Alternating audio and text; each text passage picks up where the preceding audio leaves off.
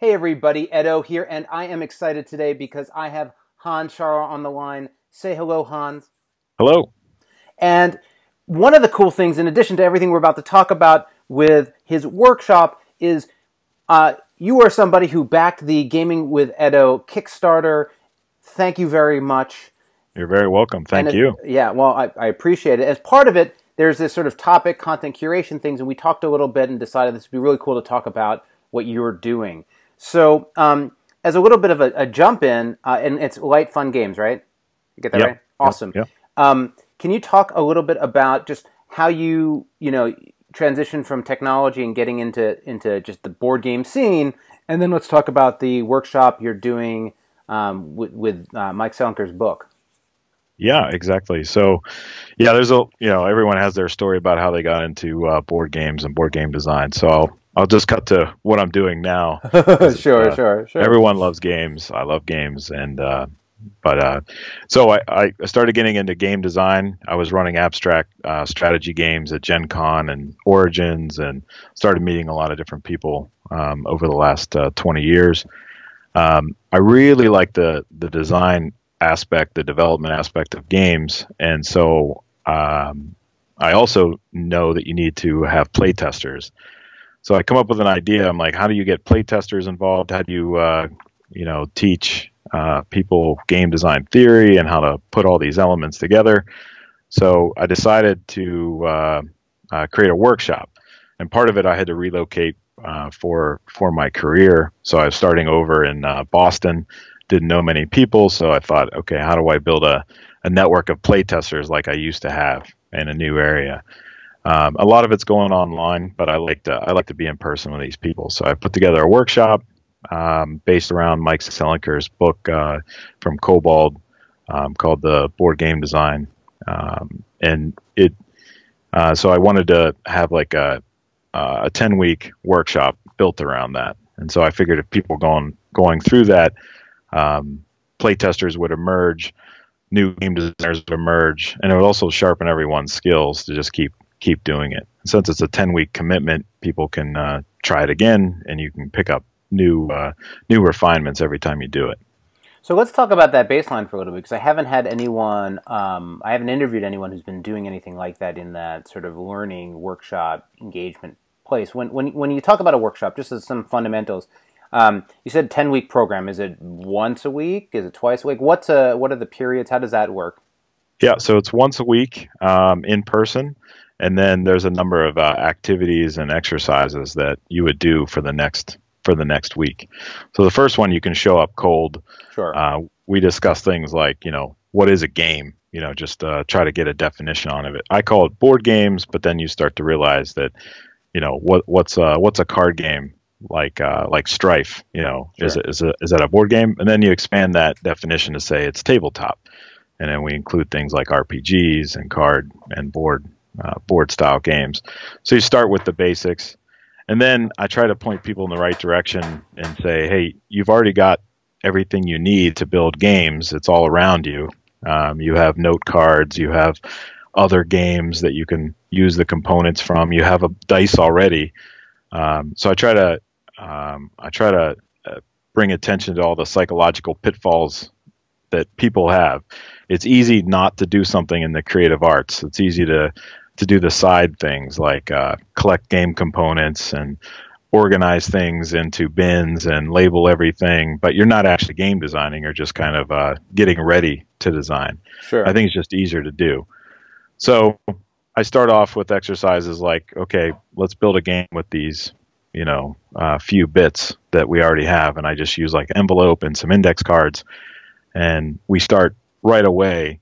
So people realize that you have the tools already.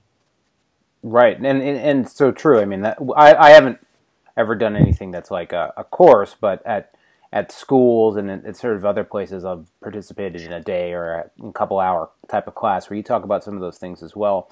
About how, and so this was the pilot one, but how many people is it? Would you say is in the group going through the program at the same time? Is it like 4 or 5? Is it larger than that? So yeah, we did a pilot 10-week course this fall. We just wrapped up a few weeks ago, and we had 25 people go through it.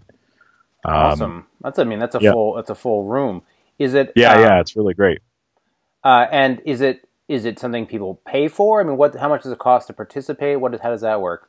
So the way we did it, it was the cost of the book, and so everything else was just free on top of that. We're going to run it again. I'm going to do the whole thing again. Obviously we got a lot of feedback and also just observing it. It's kind of like a play test in of itself. Right, You right. get lots of information. What would I do differently? The company I work with is also very. Once I started advertising and trying to get people to participate, I found out at the company I work for, which is MathWorks, I found out that there are already published game designers there already. So that was fun to find out. They're like, hey, we Yeah, making. yeah, we participate. So that was great to have two published game designers go through the workshop as well. We have Alex Churchill. He made a game called Steamworks with Sure. Tasty Minstrel Games. And then we have Joe Johnston. He's from the Boston area, and he's created modules for Labyrinth Lord, which is an RPG series. And so it was awesome to have two people that were already experienced and have other games in the pipeline go through it and then be able to pick out something useful. I also let them participate as well, so they could lead sections and give Awesome. information. So Well, that's sort of how worked out really well. you start building a community. Over here, there's a game design. It's not specific to board games. It's in some ways even a little bit tailored to video games. But at Gen Con, not Gen Con, GDC, Game Developers Conference in San Francisco Yeah. in March, my first mentor, Andrew Leaker, as well as Marc LeBlanc and a number of other folks work and do a course around game design. It's in front of GDC. So if GDC is Wednesday, Thursday, Friday, they do like a 2-day crash course, and I think it's like 6 or 8 hour days on each day. And it's a lot of they don't follow the same text that you're following, but it's a lot of bring the groups together. Everyone breaks off into teams. They build something. They have feedback loops. Their sequence is very heavily based on the work that Marc LeBlanc did on mechanics, dynamics, and aesthetics, which is a Yeah. sort of a different framework. But it's a super compelling way to engage and be thinking about games. I almost think there's an opportunity for those types of engagements with designers as well. I mean, sort of at a not entry level, but um, a more experienced conversation about those things, because I feel like a lot of game makers come from their genre or their Yeah. the specific type of game they like or mechanics they know or fiction they like or theme, and they don't necessarily talk about what are the tenets of a solo game or like what are the key mechanics in, I don't know, dexterity or whatever. Yeah. And there's probably some interesting conversations there as well. So 10 weeks, you talked about it, sort of like a fall type of thing or winter or whatever. Do you see, now that you've done one, I mean, is your intent, and so I think we said this, you're based in Massachusetts, like Yep. very specifically, if somebody's interested in this, it lives in that area and is interested in this course, assuming you're not doing an online version of it, how can they find it and engage? So on Meetup, there's a meetup called Metro West Game Design. So if you join that, you'll get the information on the next one that's starting up. And so I found local libraries in I think you actually used to live out this way, so Yeah. you kind of so I found some libraries that want to host the workshop, so we can meet there. So I fundamentally, it's about building a community. That's what I like to do, is get people together in the same room that have similar interests, that all want to learn something. So part of it is I can get out of the way. I can point people in the right direction. It also gives me a way to introduce new ideas and test it out with people that are really willing to learn these things.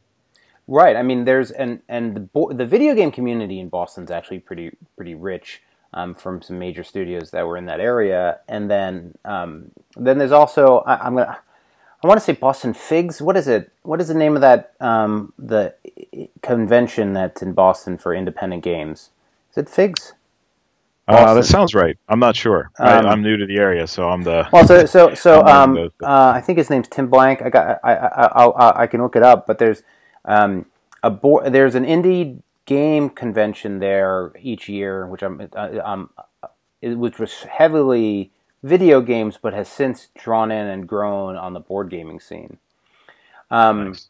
and so, okay, so you're starting to build this community in Massachusetts, and again, I think this is so interesting too because I mean that book's available, to other people, but this idea of how do you enter a space and start meeting and engaging and creating um, sort of hotspots for people to start engaging and growing. Do you, other than running this course more and more, you had mentioned all the playtesting and other things you were doing. How do you plan on Yeah. introducing those into the area as well? Like doing play tests Yeah, and stuff things like like that. that. Yeah, yeah. Yeah. So what's been great is it's kind of like you're building up a little bit of a collateral with people. So I'm giving a lot by running and putting this together, giving feedback on people's games. But throughout this pilot workshop, we actually had 4 different designs emerge, which was amazing. I think people were looking for that reason to put 10 weeks into game design. And so we had 4 games come out. We scheduled supervised play tests with those games, spread them around, and so those designers can get feedback. And so part of it is they're kind of they're also attracting play testers. They're incorporating their friends. Their friends are like, hey, how do I learn about this? And so I've heard these downstream conversations start to happen where lots of people are getting involved because of these 4 great early designs have come out of the workshop. So I think people are looking for that spark since games are so huge right now, and maybe it's the search of the great American novel where everyone thinks they have that novel in their back of their head. Maybe everyone thinks they have a board game.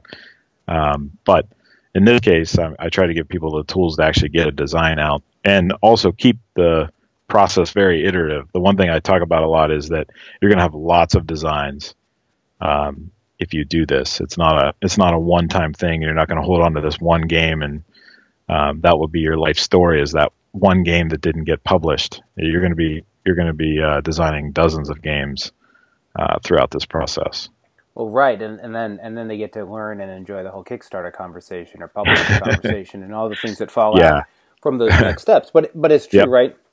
Sitting Yep. down and dedicating time to designing and learning about design is super valuable. I remember it's one of those areas where even I think there's always opportunity for continued learning and refinement.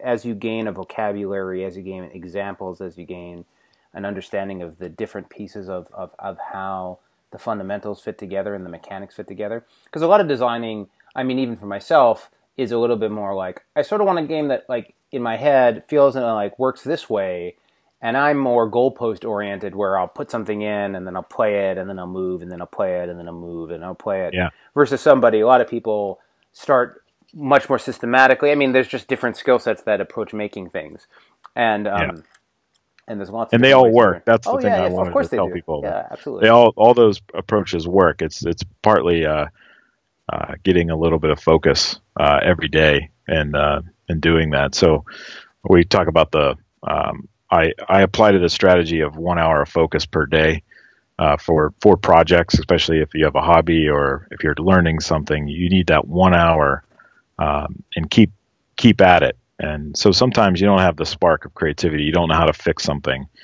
but those touch points and regular touch points, it's amazing what emerges after a few weeks of attention. Sure. And in the beginning, you don't see very much benefit, and you may give up. And then after a while, you're like, wow, I finally fixed that problem I was having. I'm also a proponent of shelving games. So once you get to a point where a design is play testable and it's playable, start another design. And it seems like how our brains work. We like to try to we can fix things by getting distracted, or we can take A and B and add them together and create something new. It seems like we're wired for that. For sure, and actually, a really important lesson that I learned early on from Andrew who shelves games and keeps a game box and all that, was just sort of Yeah. that, like, nothing's ever wasted, right? If you Yeah. spend time and you invest energy into something, it doesn't really matter.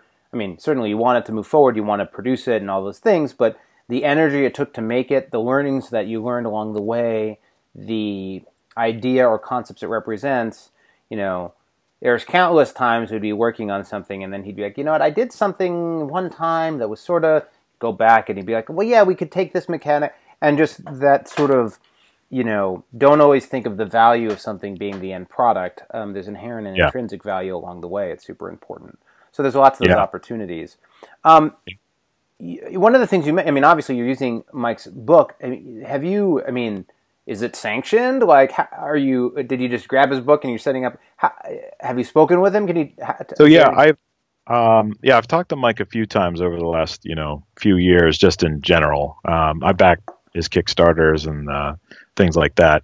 I did mention to him online that I was building this workshop, and he seemed to be really excited that someone was had an academic angle to the book. The book is not designed as a tutorial. It's not like step 1, step 2, and step 3.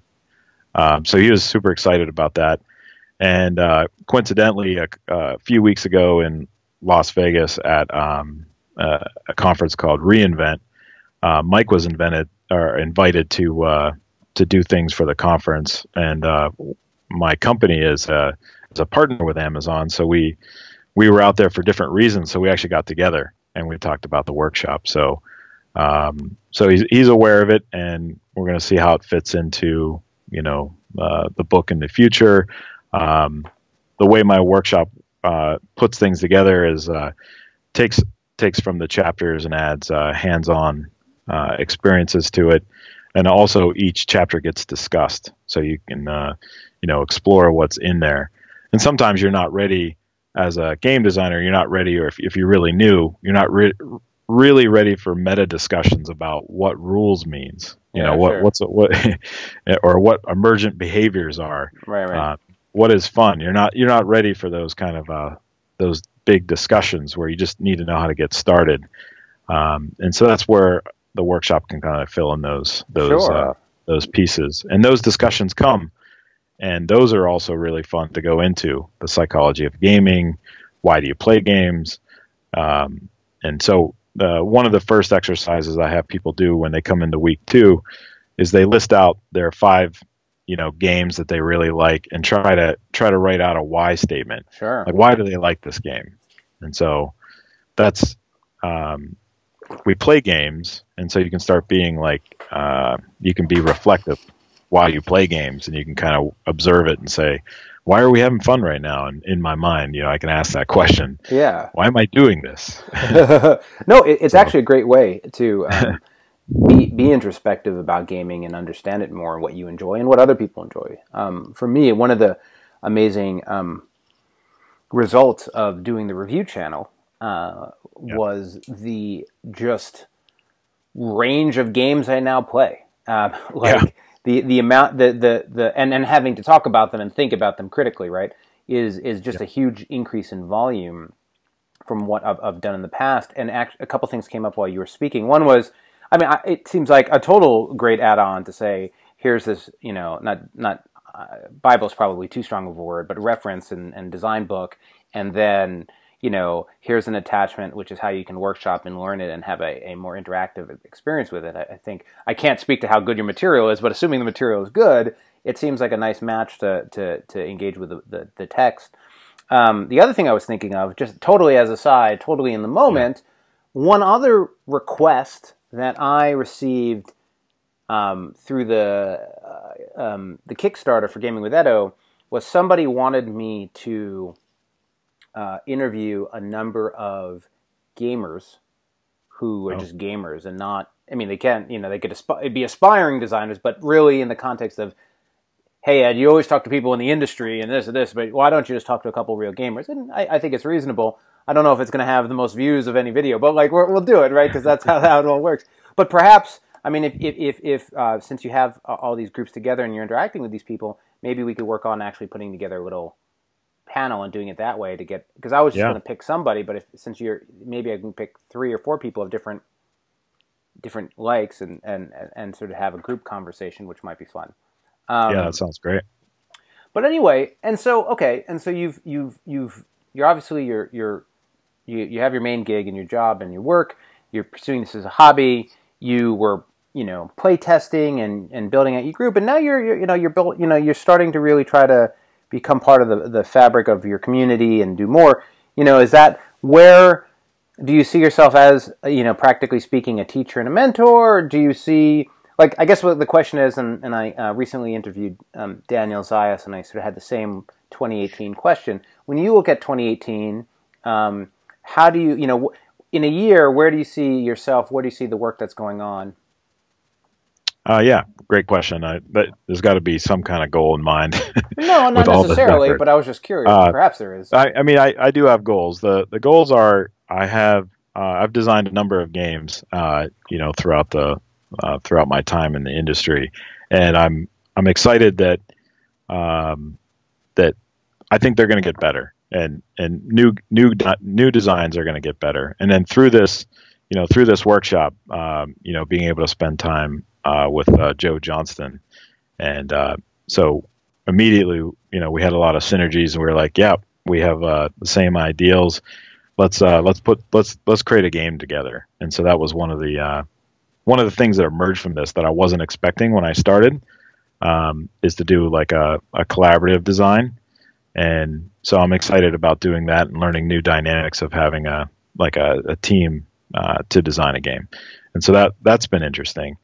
But 2018 looks like, having a group of playtesters, where they can get, they're not necessarily blind playtesters, but they're ones that understand design enough to be able to give critical feedback, and constructive feedback.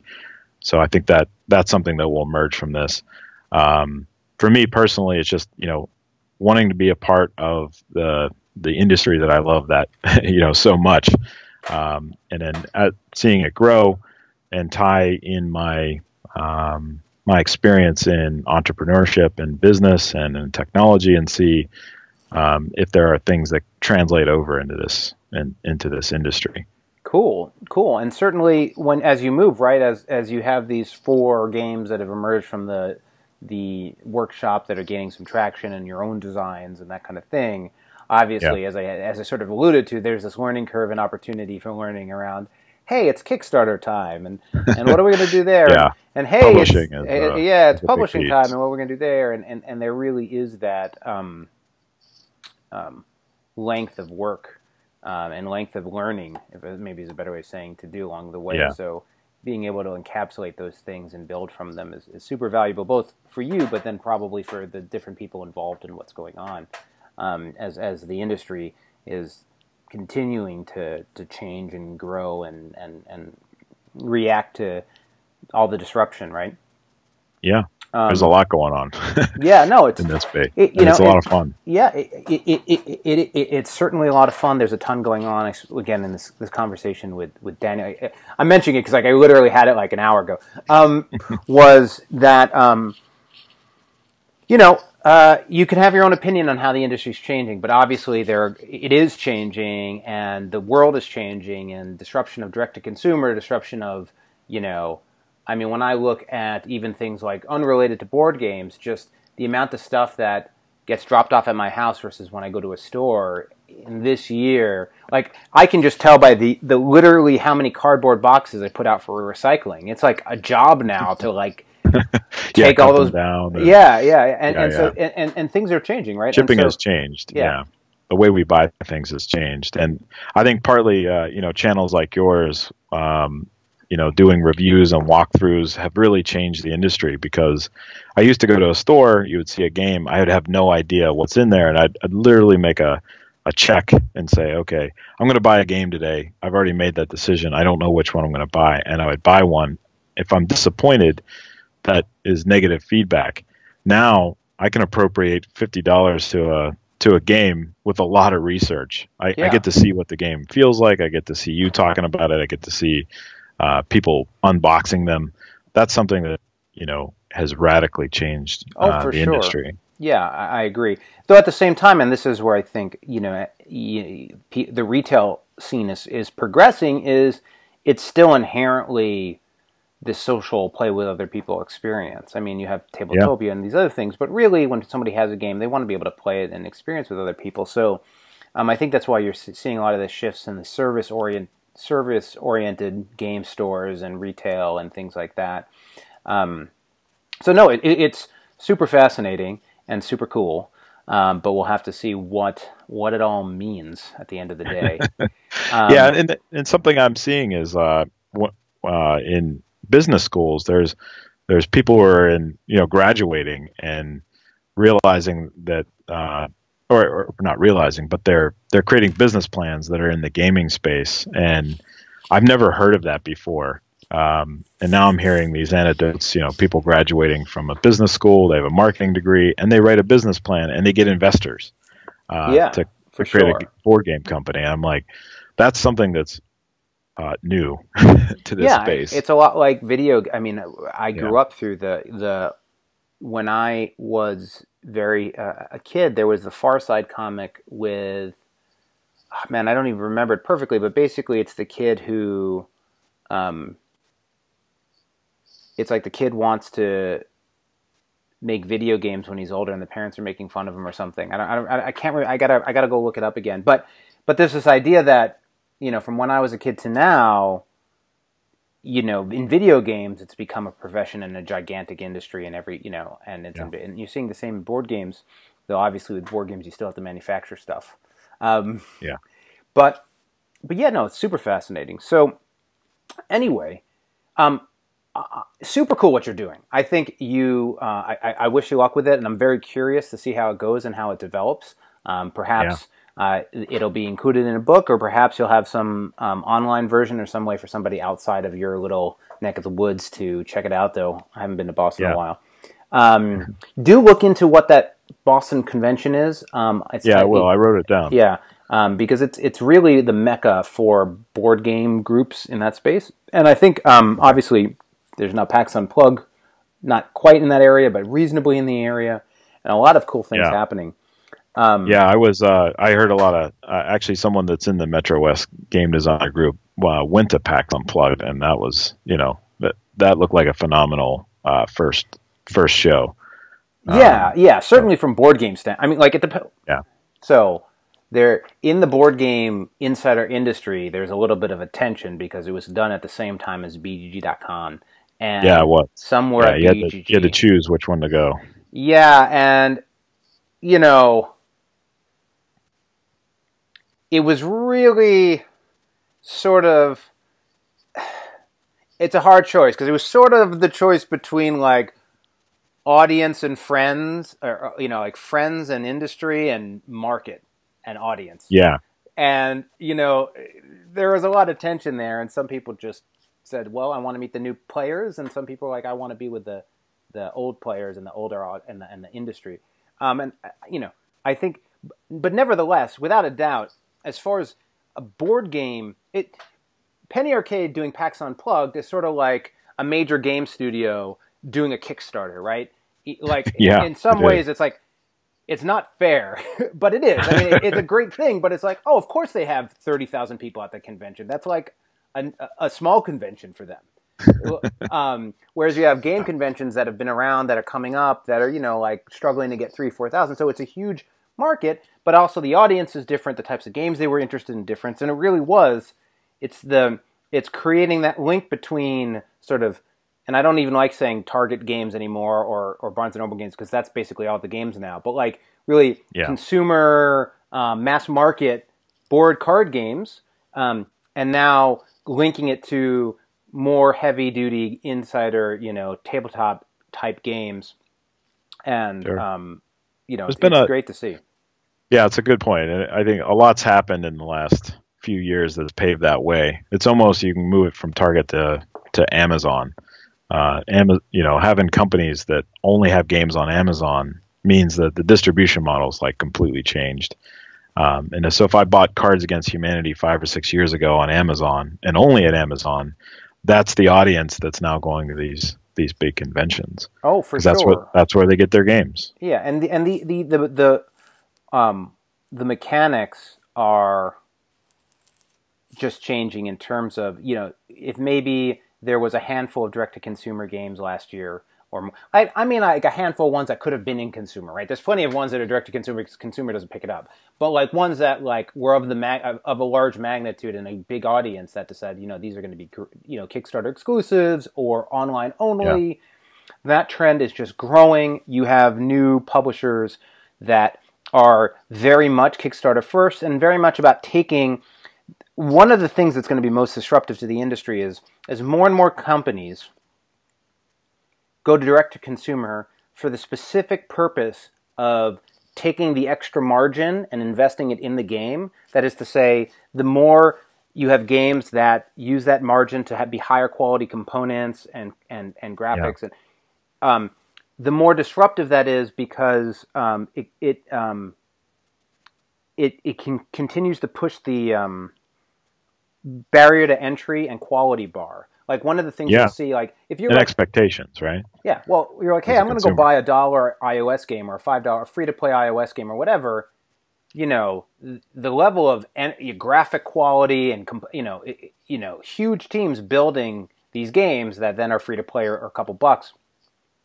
It used to be you could get in with less, and you're sort of seeing that transition. So the more games that are direct to consumer and don't just take that money for their pockets, but actually take that money and make games that essentially is a $50 game with $20 worth of stuff in it, rather than a $50 game with $10 worth of stuff in it.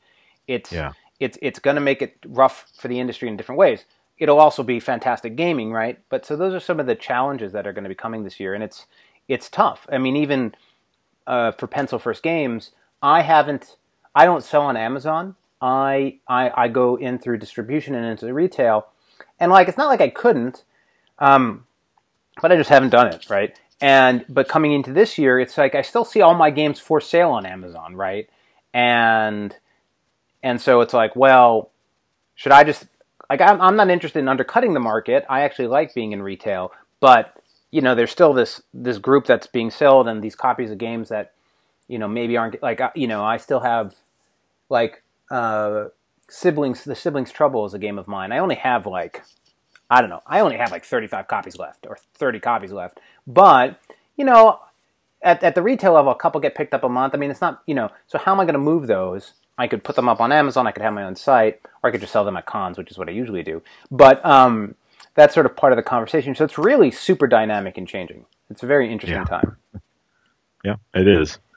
I'm interested. There was an escape room game that is a werewolf theme that had a Kickstarter, and then it got picked up by I want to say Mattel, and so it's coming out for this holiday season.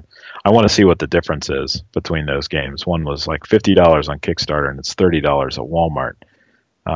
Sure. So I'm interested in that difference right there. Or even another really interesting game was Fog of Love, which is sort of a Kickstarter darling, really out there relationship game. Really high quality. Yeah, for sure. But then they signed this Walmart exclusive, but they're advertising it on Board Game Geek, like nonstop. So you have this direct, and so it's retail, but it's one retailer, and gamers are like, Walmart isn't really a board gamer retailer, today. Maybe they perhaps they want to be, but like, it's weird. It's not bad. It's weird, and I think more and more people are just going to try and do different things, and again, you're just going to, it's the kind of thing you just got to drive the car 2 years down the road and then look back and say, oh, that's what happened. That's what that was going. That's where that thing was going. All right, man. For sure.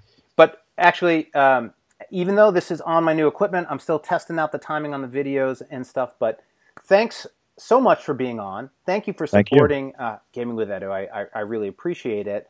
And again, very interested to see what's happening with the coursework as you develop. Okay. Yeah. Hey everybody, Edo here, and thanks for watching Gaming with Edo. Reviews over here on this playlist.